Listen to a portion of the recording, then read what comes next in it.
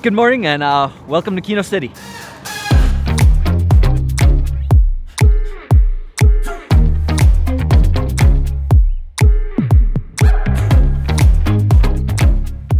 So we've been here in the Yukon, which is a territory. I believe it's a territory, not a province, in Canada. I should probably know that. It's in like northern Canada. I've never been this far north in Canada. Super cool place, beautiful scenery, beautiful place. And then we're in this super tiny town of Kino City, and it's one of the coolest little towns that I've ever been to. So many interesting buildings, and even more importantly, really interesting people, super nice people. Interesting characters. It's been amazing following the people here, getting to know them, just getting a glimpse into their world. And I've been posting some of the BTS stuff on Instagram stories. If you don't follow me on Instagram, you can follow me now if you want to. I do a lot of kind of behind the scenes stuff on Instagram stories of shoots like this, for example. But one of the things that's been asked a lot is about the gear that I'm using, because it's not the kind of gear that I normally use for especially YouTube videos. So I thought today we would talk about the difference between cinema cameras and DSLR mirrorless cameras. And here's what I've been using for this project.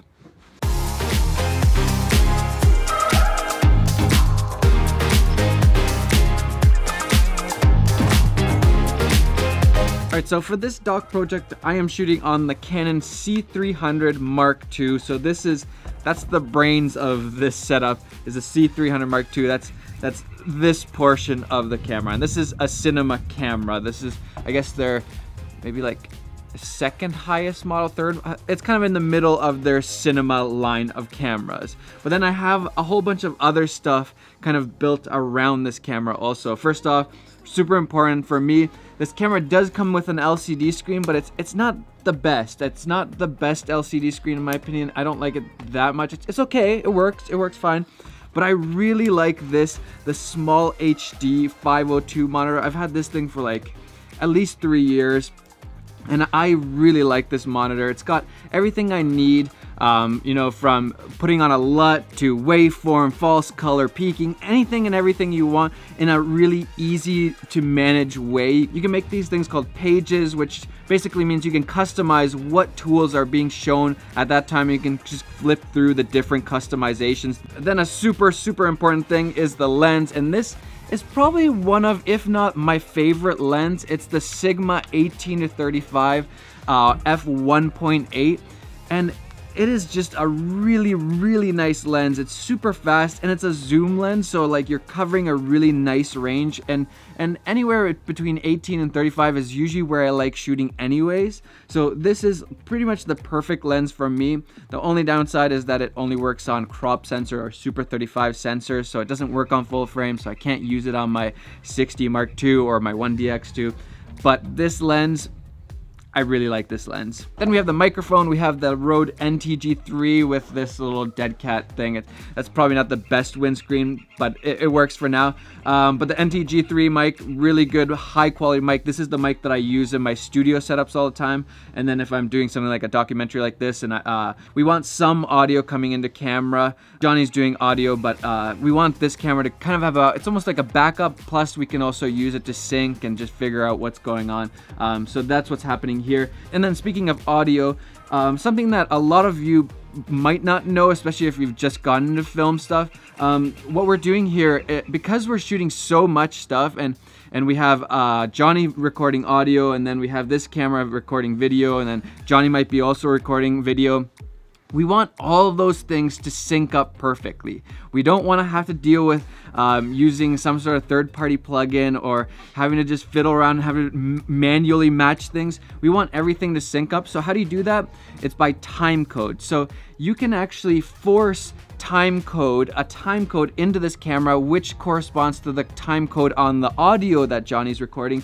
And how that's done is through this little tiny box here. It just jams into the time code here, and through that we're putting the same time code into the camera, into the audio so it all syncs up when you're editing.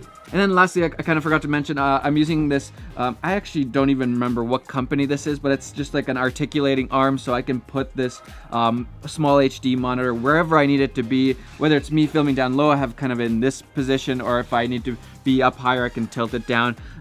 Yeah, I don't know if this is the best articulating arm, but I do like this one because you can replace a lot of the parts, and you can also build it out. You can make it bigger or smaller depending on what cameras you're using. And then with respect to stabilizers, we actually chose to shoot handheld for this documentary, but this is pretty heavy. It's a pretty heavy setup. I don't know exactly how many pounds, but it's pretty heavy. It gets tiring after a while. Plus, it's a bit shaky to just film handheld. So how do we fix that?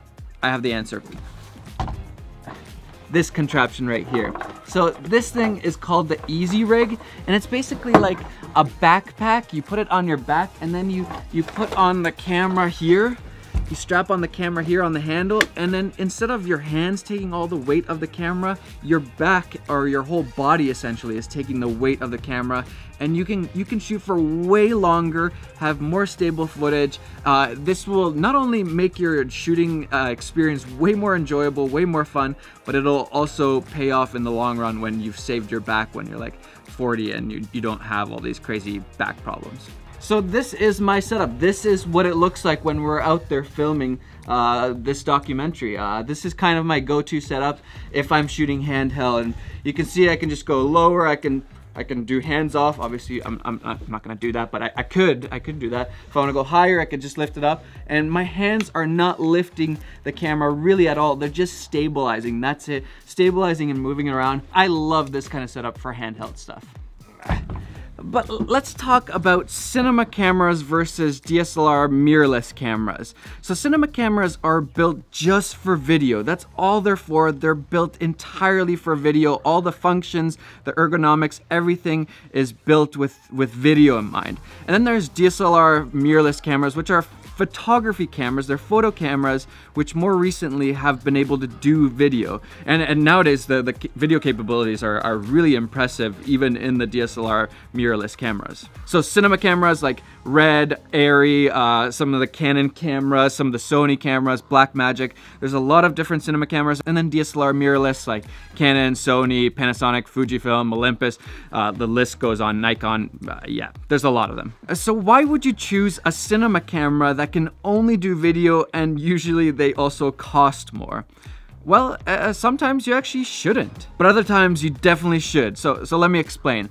Cinema cameras are built for a certain kind of filmmaking, whereas the DSLR mirrorless are kind of built, maybe not built, but because of their form factor and the things they include, they're kind of used for a different kind of filmmaking. And these are not hard, fast rules or anything like that, but because of the way they are, they kind of fall into these different categories. So, for example, if I'm doing YouTube videos, vlogging and stuff, I'm not gonna have a setup like this. It would be ridiculous. It would not be smart. So I'm using a DSLR. I'm using a 6D Mark II right now. But then if I'm shooting a higher end commercial or a documentary or something like this, it doesn't make sense to shoot on something like the 6D Mark II. There would actually be way more pain points to using this camera than this, even though this looks kind of ridiculous to use.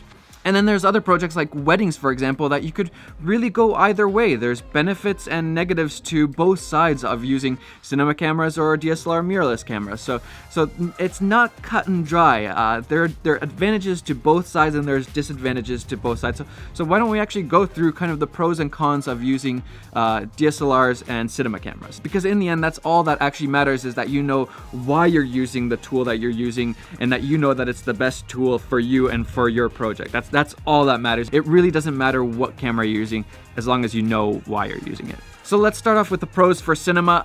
The quality of the video is definitely the best quality. It's gonna be way better than the DSLR cameras for the most part. The colors, the image, the dynamic range is way better. There's so many different things with the image that are just a lot better with cinema cameras because they're built specifically just for video. There's also usually more options for recording with a cinema camera, so you can have different flavors of codecs, so you can have a really beefy codec that stores a lot of information. Then you can have a lighter one and somewhere in between. There's more options for the recording codec, which also means that there's better codecs on cinema cameras. That's a really big thing. The codec is better, so that's going to be better for color grading. It's going to look better overall. The codec is also going to be most likely better for editing, most likely, but again, these are not hard, fast rules. Another big thing is that audio capabilities on a cinema camera like this are a lot better. So you have XLR inputs, so you can put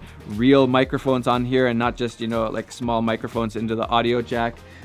You can jam time code, things like that you could never do on something like a DSLR, which again is a very specific use thing, but it is another capability that cinema cameras have and DSLR mirrorless cameras don't have. And then lastly, there's a lot of pro features in cinema cameras, things like zebra peaking, maybe there's false color, you can monitor, so you can film in a flat log profile. You guys know that's the best way to film, but then you can monitor, you can add a LUT on there that's not actually being recorded, but you just see the footage through a LUT, so it doesn't look all you know, gray and desaturated and no contrast, gross. You can actually see what it might look like afterwards once you've color graded a little bit. So there's all these little pro features, and you can kind of see all these buttons on the side here. There's all these little pro features that are in cinema cameras that you don't get in the DSLR mirrorless. And then the pros for the DSLR mirrorless side, I would say, first of all, size. They're really small, which has a lot of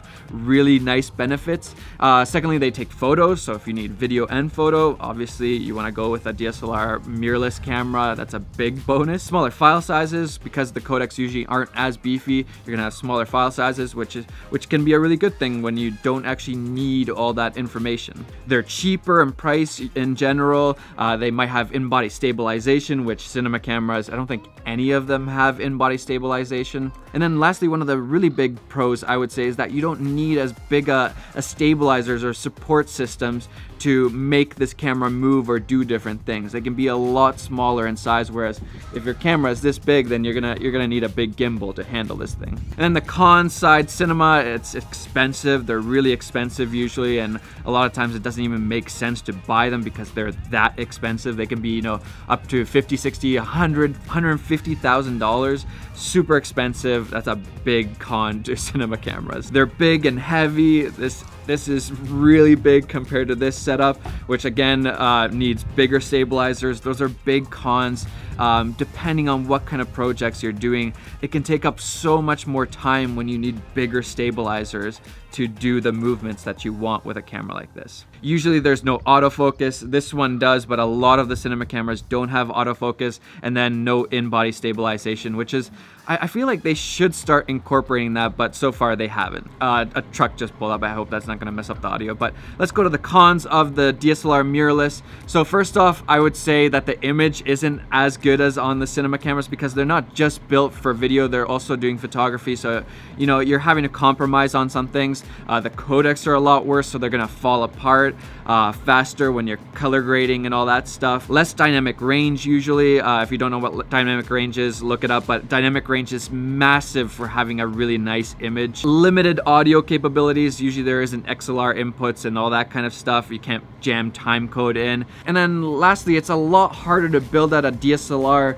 like I've built out this cinema camera. They're kind of, the ergonomics are kind of made so that you can add a monitor, you can add microphones, you can add all of this stuff, whereas it would be really hard to attach all of these things onto a DSLR. You'd have to have some sort of cage, and it would just get awkward really fast. And actually, Johnny, who's directing but also shooting some of the stuff, he's on a very different system. So why don't I actually go ask him what he's using for his doc shooting. Guys, if you don't know this is Johnny. He's kind of the creator behind the documentary, director. Yeah. What are you shooting with? This is the Ursa, Blackmagic Ursa. Cinema camera, right? Yeah, this is cinema camera, kind of heavy. So why'd you choose the Ursa Mini? I mean, I love the picture of Blackmagic cameras in general, but the Ursa is... I just like the cinema cameras so much, just because it's... With an easy rig, this is not heavy. Like, I can just walk around like this and drink coffee and stuff, so... It's not all day long. Yeah, all day long. The image quality is so nice, the dynamic range, and just the ND filters built in. It's an easier camera to do cinematic style filmmaking with.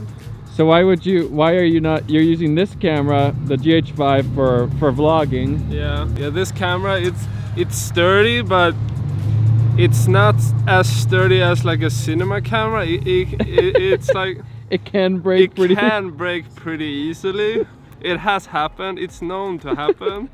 To some, at times. Yeah, sloppy people. But if you were to vlog on this thing, that is all right, possible. show us. I've been there, done that. No, easy. No worries. So wait, this is a vlogging camera. Yeah, this is a vlogging camera. This is the best vlogging setup.